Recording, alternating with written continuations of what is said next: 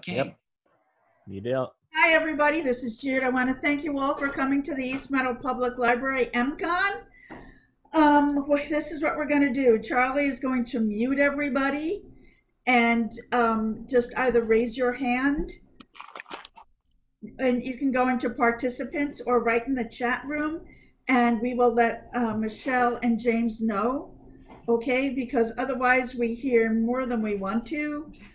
We hear phone conversations, we hear fights, we've heard many things we shouldn't be hearing. Many things. So Charlie, go ahead and mute everybody except Michelle and James. And me. The team from the radio is going to record you. Everybody is being recorded. We just want to let you know. And then he's going to post it wherever he posts it. Bye, everybody. All right, I'm going to do that thing right now. There's a dog. Okay, I got Michelle. Now I got to get... Hello. There we go. You have to get James and Mark Torres. And then Mark. I'm good. Mark, you're good? Okay, so it looks about right. Now I'll... All right. So here we go. So welcome to the first ever online EMCON Fest, although this is their 10th anniversary, this first one online. This is their panel with two awesome voice actors. We have Michelle Knotz. Hello. And James Carter Cathcart. Cathcart. That's pretty good, though. So you guys are most famous for being Pokemon actors. However, you guys have a plethora of other things that you guys do. So let's do a quick rundown of what you guys are most famous for and your biggest roles. So Michelle, go ahead. Start us off. I'm going first? Oh, okay. Hi. Thanks for having me. Yay, this is so exciting. I got Piplup here with me. I voice Piplup in the show.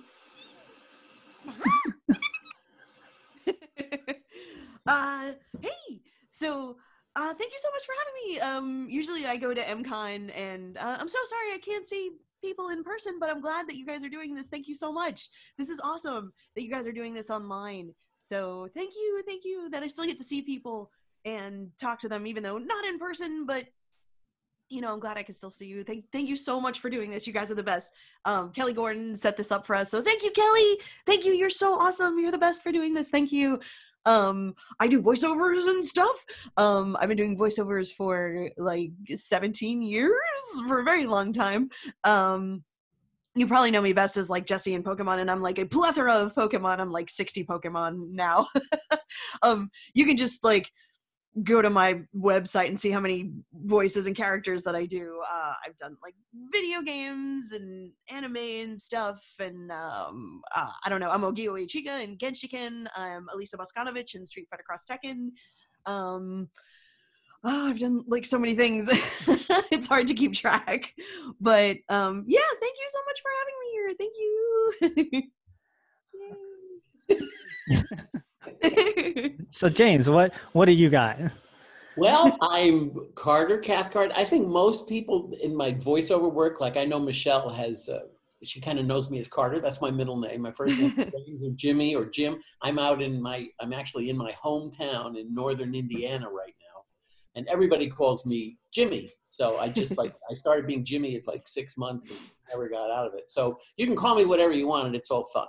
But I've been doing voiceovers. I think I did some anime back in the late 80s, but my first real gig was the voice of, there was a show called the ABC Weekend Special, which used to be on Saturday afternoons. It was a live action show for kids. And the host of the show was this cartoon cat, something about cats, named O.G. Reedmore. And so I had done the music for the theme package for the show, and they were looking for a new voice. And I've been, hoping to jump in somehow into the business. And that was such a lucky break, because that O.G. Reedmore, he was the host of the show, and he was on, I think, for 4 years. And he was also the spokes cat for Project Literacy for ABC. So that was my first gig. And then when we were doing in the late, I did a bunch of other gigs, but when in the late 90s, we had heard about this show that was coming from Japan. Nobody really knew about it.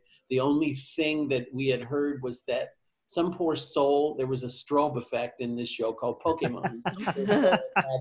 had an epileptic fit from watching. I said, well, that's not a great rep, is it? So I was on the show right from the beginning. I did the voice of, I still do, it's just he's not around anymore. Gary Oak, I hope he does come up sometime, but he was in the first episode. He was Ash's, rival, and he had the cheerleaders, and he was a snot, and he was my favorite. So, and then I've been doing voices for Pokemon ever since. I do a boatload of the critters as well, like Michelle does, but my main characters now are Meowth and James from Team Rocket, and I'm also the English adapter, the script writer. I've been doing that since season 5, so we're on season 23 now. So it's been a lot of. I listen to the Japanese actors literally all the time, and they're just fantastic. So it's nice to be in such good company. Anyway, I'm glad I'm here. It's my first year here, and I appreciate the invite. It's lovely to see everybody. Thank you. All right, so let's see. So right away, anybody who's watching us on Zoom, there is a chat on the right-hand side. Just type in your questions, and I will read them. So right now, there's a question about the strobing effect for the Pokemon. Is that actually true or an urban legend about? It's actually strobing? true. Yeah. True. Yes. It's true. It's scary. As a matter of fact, that's what I remember it being most famous for. And I was like, oh, I got to go check this out. What is this thing that's causing seizures in people? That's how I got into it. Is that what you heard about, Michelle? You're like, I got to check this out? No, oh, geez. When did that come out? 96? 95? 96? 97? Yeah. Where was I then? Were you doing the news at the time? I don't think I was doing the news. I was either in high school or college. I'm trying to remember. But I didn't hear it through that. I just saw it like in passing on TV. I think it was on like the WB or something like that at the time. Or I can't remember what channel it was on. But that's where I heard about it from. I'm just like, oh, this show looks pretty cool. What I find most interesting, as I actually had interviewed you at the last EMCON, Michelle, that a lot of times voiceover actors, at least now, because I'm sure James knows that in the old days, you guys used to be all together, and now it's just you guys are all separate. But since you, James and Michelle, you two are a team, and you work off each other a lot, is it weird that you only see each other and interact with each other at events and conventions as opposed to actually working together? Well, we try to see each other like here and there. Like sometimes we'll see each other coming in and out of the booth, and we went to go. Well, when was that? When did we come see you, Carter? It was like January or something, December, January, before all this craziness happened. When you came to Queens. When we came to visit you. Yeah. I mean, I tried it, but my personal, if I had my way, I would see Michelle all the time because she's a great buddy, and we're always hearing each other in the phones, and we're always having this, I wouldn't call it a competition, but it's like, oh, I already did my session, so I'm first, and now you got to match me. Or then it's the other way around. So I don't get to see Michelle nearly enough. This is wonderful to be able to see. Yeah. But yeah, we've been working. I mean, when we first started, the first episode of Pokemon, or for the first 5 years, or the first 8 years, it was with 4 kids. And we would see those people, and then they started doing more and more shows, and we were all kind of getting involved. I did Yu-Gi-Oh! I was the voice of Weevil Underwood, who was the bug trainer on Yu-Gi-Oh! And so we would do all these shows, and we'd see each other in passing. But at the very beginning, Pokemon was on the WB, and the WB would do commercials every Friday for what they were going to show either Friday night for Saturday morning. So we would actually go to a studio, National Recording on 42nd Street, and we'd all be there. So everybody that was in the commercial would be there. So we'd all just like sit in the lobby before we go in and have a chance to talk and be people. I mean, I've always wanted to record. I think Michelle and I should record together. That would be awesome. We do what we do. So I think that's so cool. I personally believe that it gives something to the performance that you can actually work off each other and interact with each other. Mm-hmm. Makes it more of an acting job than just a voice acting job. Right. It's funny. I actually like when I know I call him Carter because I'm so used to doing that Yeah. instead of James or Jimmy. I like when Carter goes first, actually, especially when we're doing singing stuff, because like a lot of people might not know that Carter actually has perfect pitch. He's a musician too, and he plays piano and guitar and he sings and he has perfect pitch and I don't. So whenever we do like singing stuff, like in the Netflix movie that just came out, the Mewtwo Strikes Back Evolution, which was awesome. he went first, but he also sang my part, so I could listen to what he did and follow him. So whenever we do any kind of singing thing, I want him to go first. I'm like, please let him go first, please. So I can follow off of him, because he know, like a microwave beep could go off and he'll be like, oh, that's a D sharp.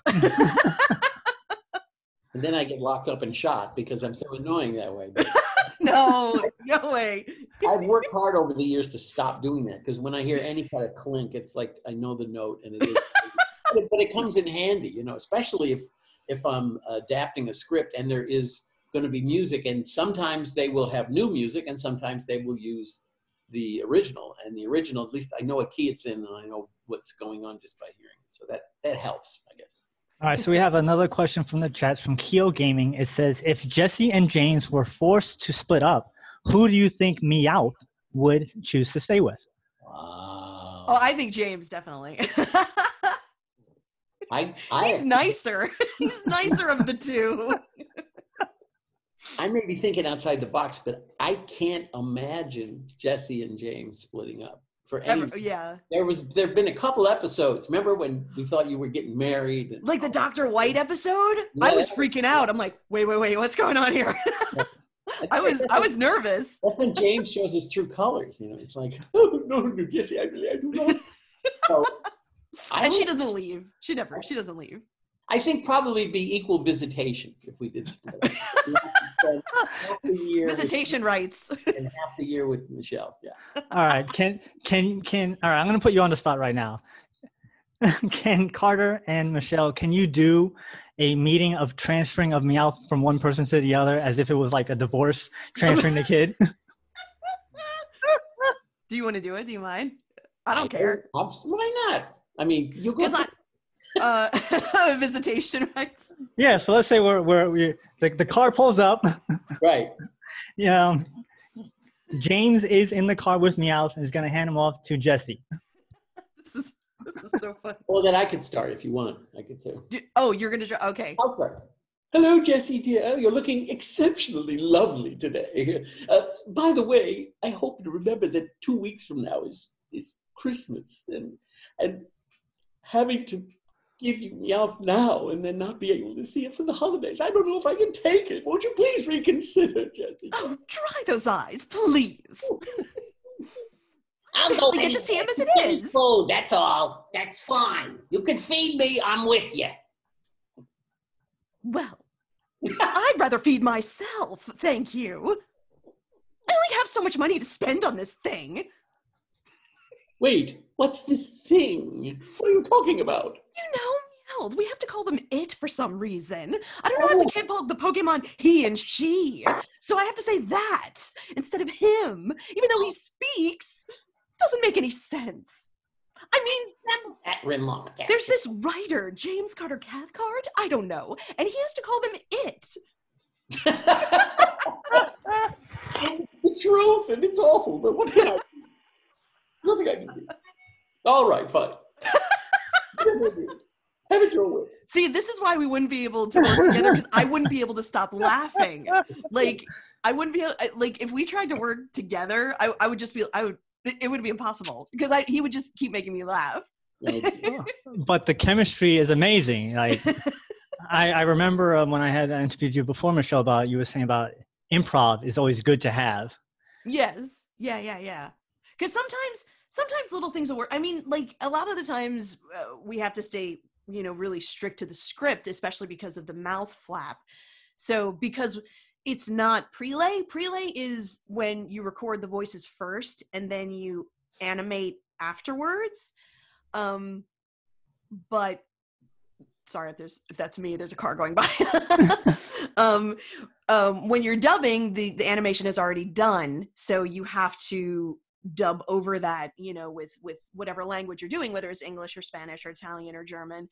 And in the United States, we're very meticulous about the mouth flap. So we try to like match, but sometimes we'll have to change words a little bit here and there in order to make it fit. So I think with Prelay, you have a little more leeway to do more improv, but So Carter, sometimes dubbing, you know, here. So Carter, you actually said you actually do the script writing for the characters. So that is something that goes right down in your book. So how do you work it with the flapping and the actual English dialogue? How hard is that? It's not hard. I've done it for a long time, and it's really more adapting because, you know, the show is produced in Japan first, obviously. And so what I will get will be a video of the Japanese performance, and then I will get a literal translation of what they're saying, and it will never fit, and it will never be funny at all. It's just like watching paint dry. Japanese, you know, to hear Meowth say, "I'm afraid the boss is not going to be very happy with us. What do you think, Jesse?" That kind of thing. No, that's can't. I gotta. And plus, sometimes they'll have a sentence that long, and maybe Meowth will open his mouth like 3 times. You know? Right. So I just have to go back and rewrite everything, and it gets to the point now where it's like if I know where I want the humor to go, then if I'm looking at the lip flap, it kind of just pops into my head, and then I quick put it down before I forget it, because usually the first instinct is the right one. But yeah, I've done. Mike Hegney was the original adapter. He adapted scripts starting season right away, first episode through. I don't remember if he stopped for season 5, but he really established the tone. His sense of humor and the way he would just completely ignore. I mean, as long as you kept the basic thread of what the episode was about, he would throw everything else away. And that's what made it so funny, was just like that. Those words are coming out of that mouth. So, and Mike and I have been, you know, we're good buddies and stuff. So when I took over, he was really, really nice and really helpful. And you know, I think the tone is kind of self-generating now. You know, we know who's going to be a Weisenheimer, and we know we know that Ash isn't going to have a clue about 99% of ever. He'll be like, "Huh?" We're always in disguise, and he's like, "Oh, hi, how are you?" And he like, has no idea. You know? Just stuff like that. But it's enjoyable. When Team Rocket gets all the gags, so I get to write the gags, and then both of us get to go in and say them. It's great. Yeah. That's fun. All right, we have another question from the chat. It says it's from Isabella Palmero. It says, when you first began, did you find it challenging to, quote unquote, talk to yourself in the recording booth? I talk to myself all the time. What are you talking about? It's only crazy when you answer yourself. When you're talking, it's fine. It's responding is the problem. Who was it? DeForest Kelley in Star Trek. He played Dr. McCoy, and he was like, people will start thinking I'm crazy if I'm talking to myself, and he talks to himself all the time. But they put that like in the show, and I'm just like, oh my god, that's hilarious. No, for me, it doesn't drive me crazy at all. The way I usually do it is I'll do James first, because James, his vocal tone is clean, and yes, he does get hysterical, and yes, he turns into a soprano sometimes doing a Wagner opera. But Meowth is the one with the gravel, so I usually save him to last, because if I'm going to blow my chops out, let me blow it out at the end of the session. That's with like Pokemon too, because something like Dustox would like, or Cacnea would be like anything like crunchy like in the throat would, like, I would save that for last. But something like Piplup is like super high, so that's not gonna, you know, like really affect me too much. All right, so that makes me think of 2 questions right off the bat. Number 1 would be, what kind of vocal exercises do you do to prepare for voice sessions?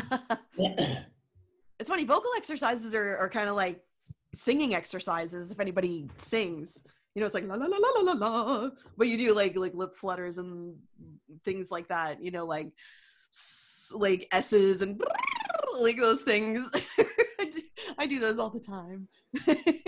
Yeah, there's definitely a series of vocal exercises. I just try to make sure that I've opened up my top of my head, you know, the really high notes, because I know before the end of any episode, somebody's going to get hysterical and it's going to be like soprano stratosphere. So I have to make sure that's opened up and warmed up. Otherwise, I've done it a few times where I blow myself out after like a half hour and I'm like, oh, what am I going to do now? So I'm trying to learn, you know, keep it.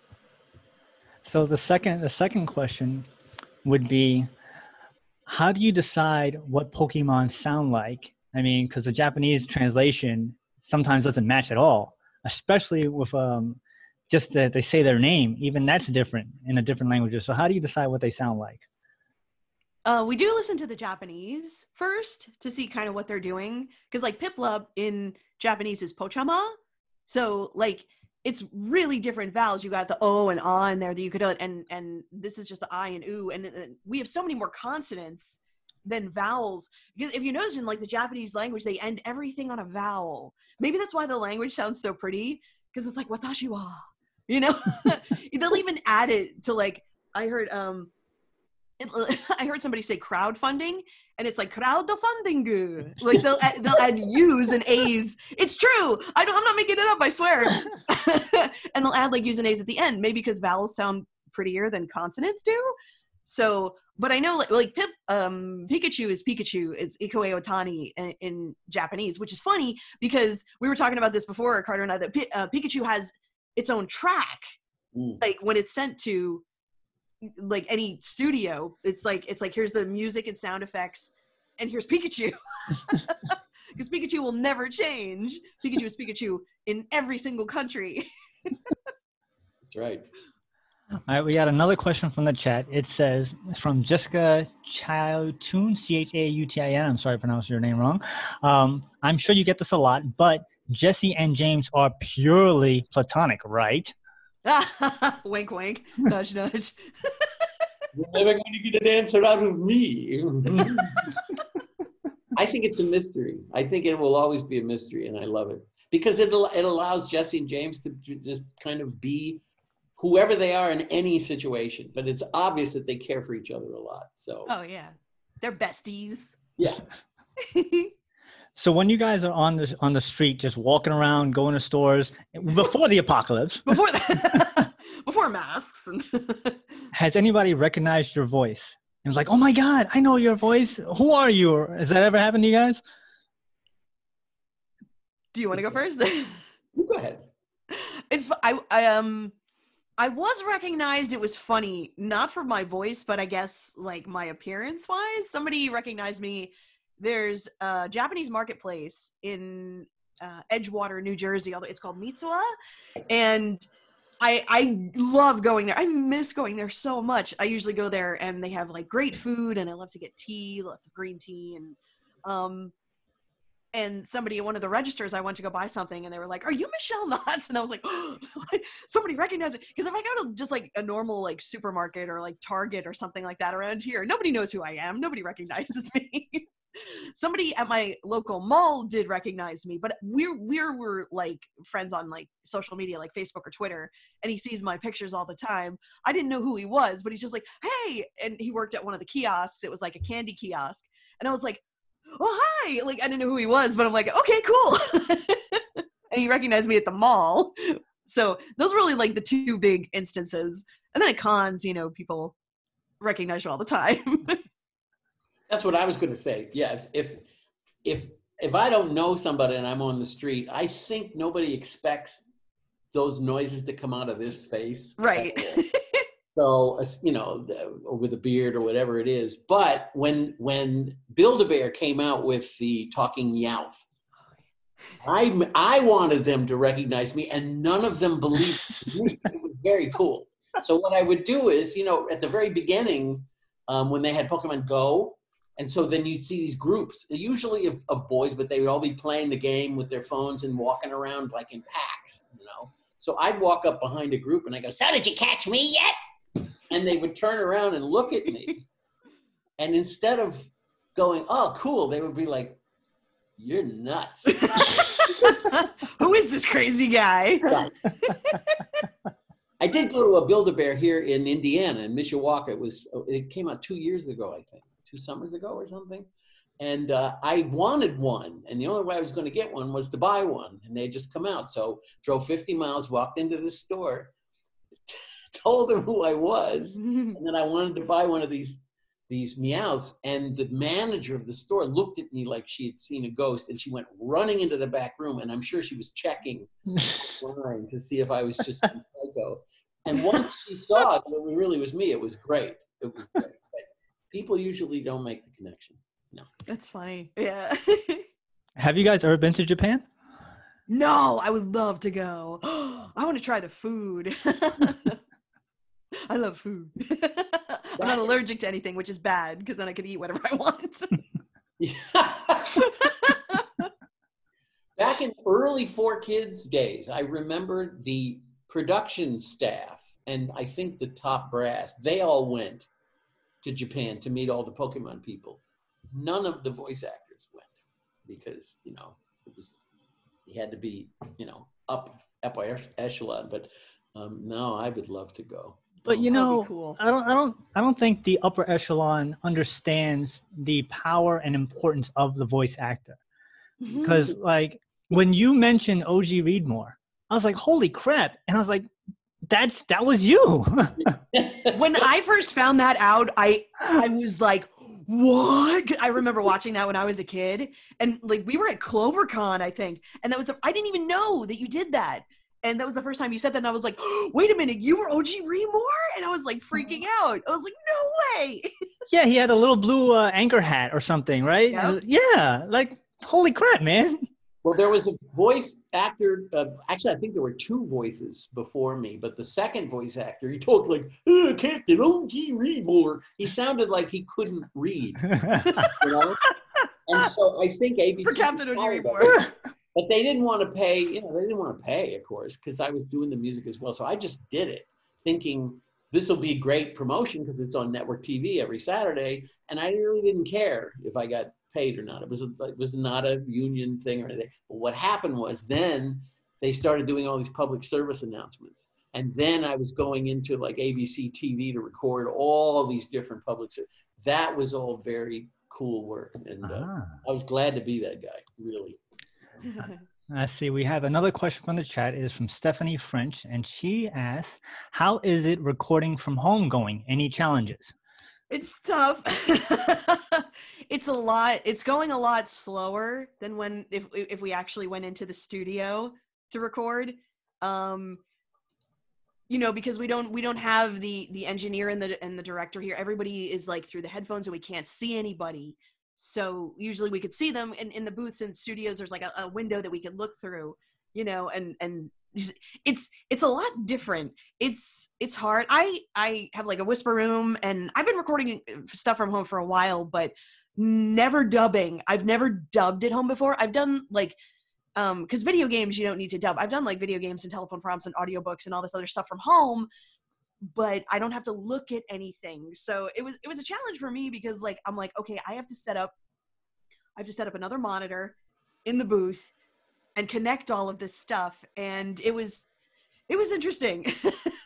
It's just a little slow going right now. So I don't know if Carter's done anything yet. No, I think I have. As a matter of fact, this week it'll be my first time. And again, I thank Michelle for going first because she was able to kind of give me a heads up on the equipment and just what to generally expect. And I've tested everything more or less, and it seems like it's going to be a pretty easy go. But I know it's not going to. So I don't know. But you really made it a lot easier. I made some videos for Carter. I made like videos on my phone. I'm like, okay, here's what you got to do. Because I'm just like, oh man, I'm going first. Okay. Right. Let me try to do this. But it worked out okay. It's just a little slower going than what we're used to. So yeah. Let's see. We have another question from the chat from Carolyn. What commercials have you guys voiced, and how is that different than voice VAing in anime? Hi, Carolyn. Hi. I knew Carolyn. Oh, hi. It's Carolyn. Hi. Yeah. You know every Carolyn? We miss everyone. If it's a Carolyn we're thinking of. Well, how is it different? Oh, sorry. Do you want to go first? You go first. Well, there was a few right before the Screen Actors Guild strike, which happened. I don't know if it was the early 2000s or the late 1900s, whatever it was, late 20th century. But I had 2 agents, and I was doing tons of jingle work. And I remember once going in. I mean, it was so wonderful because I did a commercial for Kit Kat, and this was back when they just started using "Give me a break, give me a break." Right? So they had the scene was the outside of a movie theater, and the marquee said "Kit Kat break time" with all of these spotlights, And so I just went in and I said 3 times. I went, "Ladies and gentlemen, Kit Kat break time." I said it 3 times. I went home. They took the second take. It was just supposed to be a demo, and then they paid me. And it was incredible because it went on for a year. I mean, that commercial ran every 10 minutes. So that was lovely. So, but it's totally different because you're reading a script, but you're not worried about mouths on the screen or a long script or any of that kind of stuff. Jingle stuff is a lot different. It's fun, Commercials are super short. They're usually like 30 seconds to 60 seconds long, right? It's just, they're a lot shorter than working on like an anime or a video game or something like that. Right. It is. There was a commercial I did in the 80s, and I forget the name of the store, but it was a clothing store. And I was doing the music for it. But I did the voiceover and I said, "I have nothing to wear." They took that phrase and put it on WBLS. They put it on Kiss FM. They put it all, and they would just play it at random during records. And it would have been nice to make some money, but it was just like driving in a car and hearing that and just almost crashing, laughing so hard because it's like that just came out of a silly commercial. But there's a lot of that. Everybody's trying to get their own little cliche, their own little hook, All right, we have another question from the chat. It is from Kenta X Ken Ryu D. Oh yeah, I have a question. How did it feel when Pokemon Journeys was finally announced? Oh, we're not allowed to talk about that. Well, how did it feel? Are you happy, sad? We'll just throw it down the line. Happy, sad, happy. Happy. Well, a season is usually what? 3 years? I think it's 3 years. Yeah, I don't remember if there's ever been a 4-year, but my experience is we've been through how many regions now. So, and we're not allowed to say anything about anything. We can talk about. You're happy. I have to say though, the Alola region, I really grew to love all of those kids. I love Alola too. Yeah, the school kids, the characters, and their personalities. I mean, to me, that was Pokemon really reaching into their character, creative bag, And there were, 6 of them? 5 kids? Yeah. 6 were there? I love that. I absolutely love that series. And that's all I can say. I can say no more. See, happy. Alola, like Sun and Moon. Yeah, Sun and Moon, the Alola region, I think was my favorite. I think. I love it so much. Like Team Rocket is so funny, and there's so many more characters and kids in it. It's not just like 1 or 2 people walking around with Ash. It's a whole group, and they go to school, and it's so different. And I loved it. I thought it was great. Yep. All right, one more question here. Let's see. From Pat Drennan. In all the times James gets eaten by Weeping Bell or Vitrabell, not sure who eats him, but who did you ever think I'll get my revenge somehow or incorporate that into a Team Rocket tactic?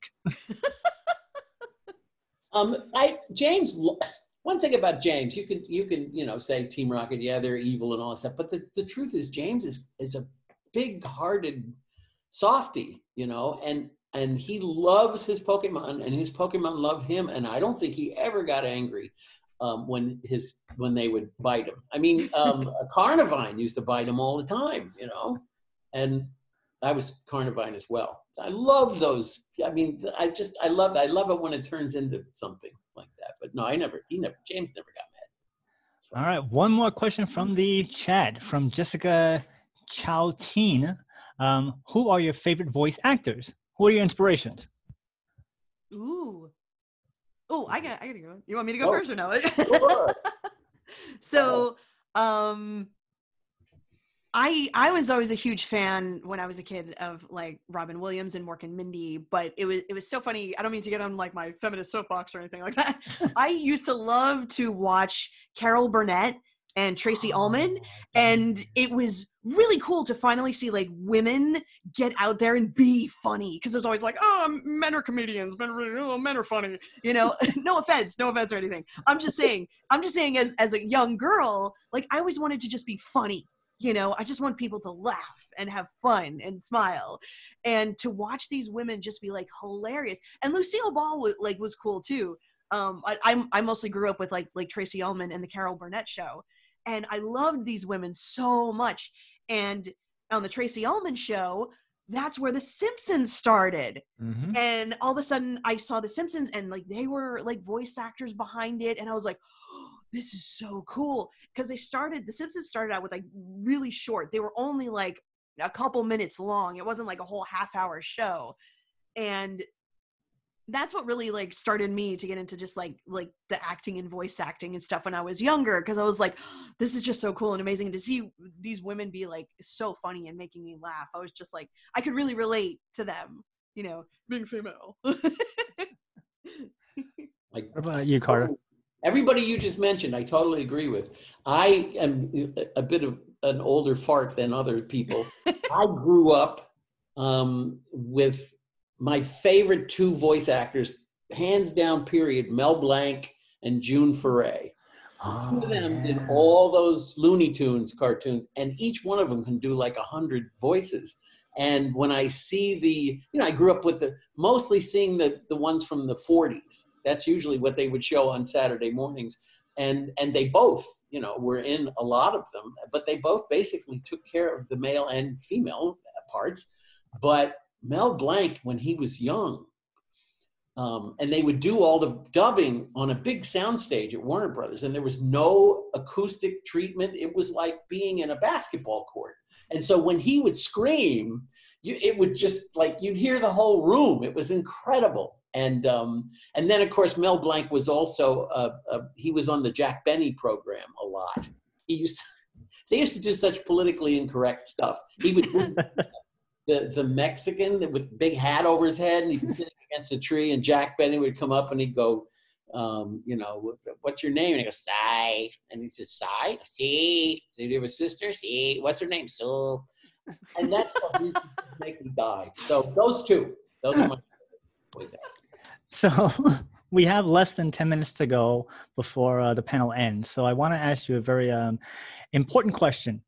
So people always ask about the key to voice acting, about doing silly voices, but a lot of times people forget about the acting part of the voice acting. Can you guys tell us a little bit about how that works, the acting part? You want to go first? I like how you always say, do you want to go first? Do you want to go first? I don't know. I don't want to. No, I'll just keep it quick. It's something to me, I think it was from all those years of watching cartoons. And I'll bet you Michelle had the same experience. You start getting a certain melody in your head of the way people are talking, and you get a rhythm and timing of these one-line gags. And so I don't really think about it, because when we're dubbing, I mean, there's like 3-4 things that we're doing at the same time, and besides keeping everything in sync, and one eye's on the monitor and one eye's on the script, and it's crazy. But for me, it's just kind of hopefully it works successfully, but without me thinking too much about it. There are times when you have to push it a little farther maybe than you thought, but for me, I just it's kind of What about you, Michelle? Well, I'm trying to think of I think it was like Pokemon movie 9 and the Temple of the Sea, where I had to actually cry a lot. And if you could, it's, I guess, just putting yourself in the moment of the character and trying to, even if it is animation, if it's animated, it's like, it has to be believable and real, it's like you're actually that person. So it's like, sometimes you can't put them in that situation because it's like, Pokemon don't really exist in the real world. And but if you think of other things that would maybe make you sad at that time, or upset, and would help you hone that kind of emotion that you need for that moment. Because being like silly and funny and happy is easy. I think being upset and sad and crying is hard. Like I think that's really hard.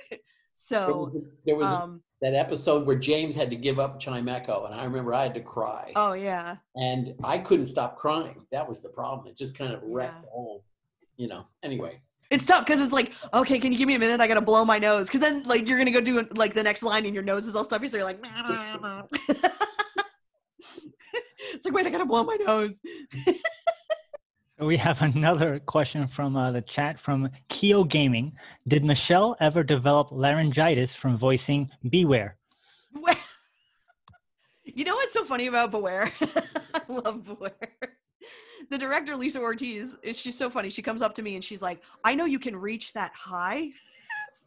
So I want you to play Beware. And I'm like, oh, wait, what? What is it? Because I didn't really know anything about Beware. We were just getting into Alola and Sun and Moon. And she played the Japanese for me. And I was like, oh my God, okay. So, because Beware is like really, really funny enough. I'm trying to think.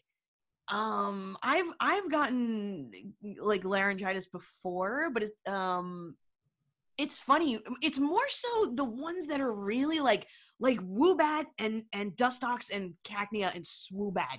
It's like when it's anything like has texture to it, Beware is just like, and it's just Beware is like so high. It's so funny. Higher things aren't really as bad as like deeper gruff things on your voice. And when it's anything like scratchy, that will put, if I do that for way too long, I mean, you train your body in order to not hurt yourself, but sometimes it's just like, which is why like they have to keep sessions shorter sometimes. It like for voice actors who are in like Call of Duty, all they're doing is screaming, get down on the ground, blah, blah, blah. And it's you can only do that for so long, so we only have like maybe 2-3 hour sessions like that if there's a lot of screaming. So you can't do like an 8-hour session of screaming. That's insane. That's crazy. So we generally keep the sessions shorter, especially if there's a lot of screaming involved. So from what I understand about voice acting, whenever you're going for a new job with cartoon characters that haven't been voiced before, they show you the image of what the character looks like. And then you have to decide, what does that voice sound like? So is it just like, I'm going to decide that I'm going to use the easiest voice first and then build from there? Or do you decide I'm just going to use my voice? What's the deciding process in that? You want to go first? The thing that always comes to mind for me was when the show first came out, and I got the part of Gary. I said, is there any way I don't have to listen to the Japanese? Because I already have. The minute I saw his hair, and I saw his hair was really pointy and sharp and stuff, I just said, I know what that voice is. So and then I realized later that the Japanese Gary is completely different. But these days, and also Meowth and James, obviously they had precedent. So I took my cues from previous voices, but I still ended up, I did it my own way, because if I had to constantly worry about sounding like somebody else and then trying to act and then whatever tone, I would have jumped off a bridge. So. Let's see, we have another question from the chat. It is from, oh boy, MALIKTCG. Malik Ticket. I'm trying. Sorry. How do you guys keep your voices healthy, especially after a gruff session? Ooh, tea. Lots of tea with honey. There's this awesome stuff called what's it called? Loquat, or it's like nimpong. It's a Chinese syrup. Syrup. I'm from Jersey. I don't know. We say syrup. What? Coffee. Coffee. Yes, coffee. No, coffee is bad. No coffee. No Starbucks. No coffee. Yeah, right. Gargling with warm salt water is really good. Iodized salt water is good. So, gargling with warm salt water. That Chinese throat syrup really saved me a lot. It saved me so many times. And tea with honey or lemon. Ginger's really good. What did you say oregano? Carter, You turned me on to the best. I remember before I had to go in to do something, and I knew it was going to be like 4 hours of me out screaming, and I think I had a fever. I think I had a little bit of a flu, and you said, go to GNC and buy some oil of oregano. Oh, okay. And I went and I bought it, and the stuff is like miraculous. I took a bunch of drops, however it was, went to sleep, woke up, and I was fine. Oil of oregano, man. Try that. It's amazing. Woohoo. All right, so we have, I would say, about less than 5 minutes now for the chat. So keep your questions coming. But I want to ask you guys, what does Pokemon mean to you? Because, I mean, that's one of the longest running cartoons out there. So it must have some significance. Or does it have, or is it just another job? What does it mean to you guys? What does it mean to you? I love the show. One of the things about Pokemon that I really, really love, and I'll be sitting here adapting a script, and I don't know how they do it. I'll just start to cry. They know how to just squeeze certain emotions out, and very few. I mean, lots of cartoon shows will attempt to go there, but nobody does it quite like Pokemon does. I'm in awe of how many emotions and then they can turn right around in 20 seconds and be total goofballs. So that's what I like about it. You get really attached to a show when it's this long running, you know, it's like Dragon Ball or Naruto or Inuyasha or Bleach or something like that. That's longer than just like 12 or 13 episodes. A lot of anime out there is only 12 or 13 episodes. So you really get attached to the characters and something like this. What I love about the show is like I met one of my best friends, James Carter Cathcart, on this show. Aww. I talk. It's so funny. Like during this pandemic, I talk to Carter like every day now. Like I'm always texting him like, "Hey, how you doing today?" Because I'm just like I'm inside constantly. I love it. I just love it. I think we became like better like best friends through this pandemic. Better best friends. All right. Better best friends. Yep. 100% agree. So one thing about being an actor, as I talk to many actors on our show, rejection, that is something that comes up quite often. And a lot of times actors, like, you have to be able to handle being rejected. Even now, since you're doing so many voices, so much work, do you guys still get rejections, and how do you guys handle that? Oh, all the time. I do auditions like every other day. And when you do auditions, you have to do them and do the audition, send it in, forget about it. That's all. Forget about it. That's all you can do. You know, you can't sit and dwell on every audition that you do. You'll drive yourself crazy, you know, which is why they usually don't tell you you did or you didn't get the part. Plus, there's so many people auditioning for it. They just don't have time to do that. They don't have time to tell each individual person, like, you got this part or you didn't get this part. And here's why. They don't have time to explain that. There's so much time pressure involved in getting a project done, whatever it could be, you know? So I do auditions and then I forget about it. And if I do get it, great, awesome. I save everything on my computer in a folder just in case I need to go back. And usually they'll have the copy anyway, and they'll be like, this is what you sounded like. Because sometimes months will go by. I've done auditions and like 3, 4, 5 months go by, and they're like, hey, you got this part in this video game. And I'm like, what is this? Because I've already done, 300 more auditions, and I forget what this is. I have no idea what it is. So thankfully I save it. I'm like, what's the character? And then I look it up in my folder, and I'm like, oh, okay. And then it comes back to me, because you do like so many auditions, and it's like, you just got to do it and forget about it. Like, that's all you can do in voiceover. Well, and it's true also in music. I remember there was a very famous record producer, and I can't think of his name, but he said basically the attitude of A&R people at a record company, of artists and repertoire, is you're going to be right 99% of the time if you say no 100% of the time.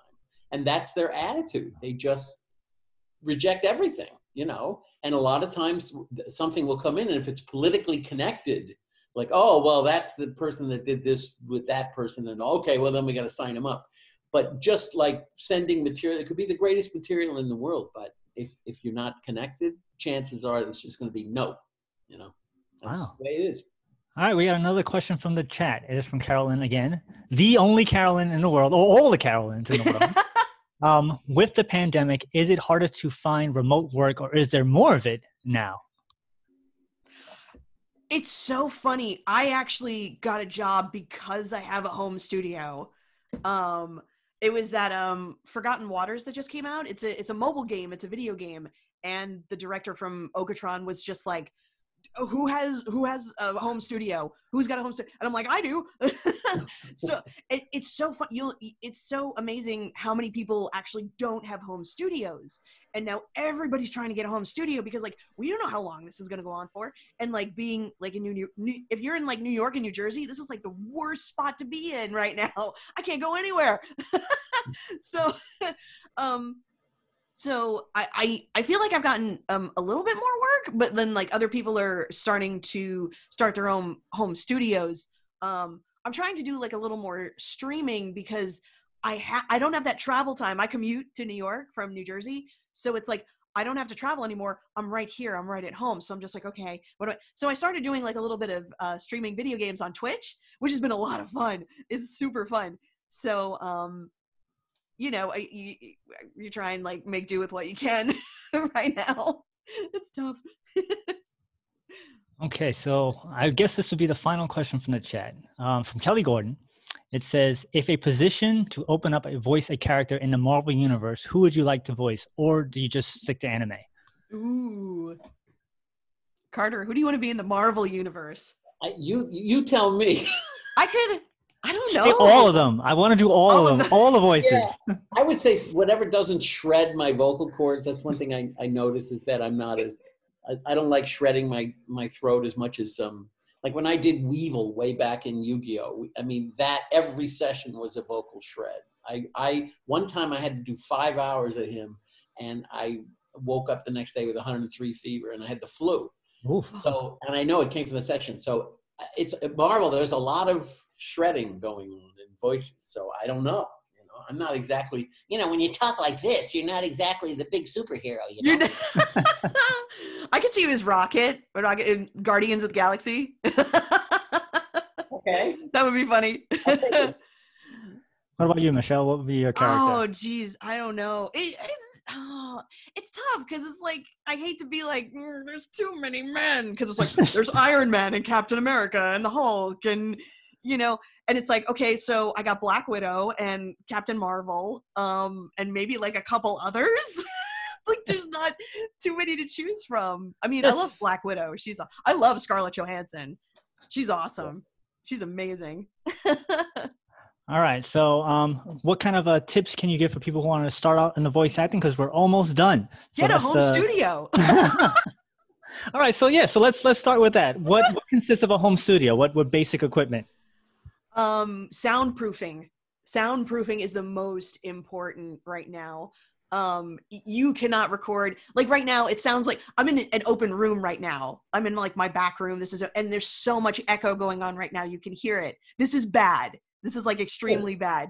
You need a very, very dead space with like a lot of people are recording in their closets. So you need like comforters, blankets, clothes, carpeting, anything to deaden the sound, I think is the more so important than like what kind of microphone you have, even though if you have a good microphone, that's good. But if you have like a $2,000 Neumann, microphone, it's not going to matter if there's a huge echo in the room, because there's only so much an engineer can do. An engineer can take out a lot. I think engineers deserve way more praise than they get. They should be the guests at conventions, because they do so much. Engineers do so much to help us out and like make us sound good. What about you, Carter? Since you're starting your own in-home studio, what would be your advice beyond the studio? Well, I had starting in 1982, I had a music studio that I had through the 90s, and I did a lot of albums out of that. And it was an apartment on the ground floor in Manhattan on East 82nd Street. And Wow. So what I did is I had somebody come in and we dropped the ceiling. We put in, it was dead. You couldn't hear anything coming from the outside or from any other apartments or anything. So I think Michelle's right. I think acoustic treatments. Now, where I am right now in Indiana, I'm here because, you know, like I said, we've been kind of stuck here with the quarantine and all that kind of stuff, and I am not going to be flying anywhere for a while. So when we go, we'll be driving back, but it's so quiet. This neighborhood is completely quiet. And so I have a little room upstairs that's carpeted, and I got one of those acoustic, it's a mic stand, but it's like a surround with foam. And then behind me, I put blankets all over the walls. So if I'm sitting in between those two things, it sounds great. And Michelle's also right. It really, you don't need to spend $1 million on a microphone. You need to have a space that sounds really good. That's absolutely correct. Yeah. All right, so that's about the end of the panel for the time we have. Do you guys want to have any final thoughts for everybody listening and for people who are going to be watching this in the future? Stay safe, everybody. Stay safe and healthy. Yeah. Carter, Well, final thought? In the future, let's say I'll say, I hope you thoroughly enjoyed season 30 of Pokemon. It was lovely. So when they see it 8 years from now, they'll go, yeah, we did. We liked it. I'm really appreciative to be able to talk and hang out with Michelle and get to know all you people. This has been, you know, Thank you. The worst thing about this whole thing is it's like you spend so much time alone, and this is nice not to have this time and to see Michelle again. Indeed. So I guess, where can people contact you and all that social media stuff? That's an important part, right? Sure. Where do we contact?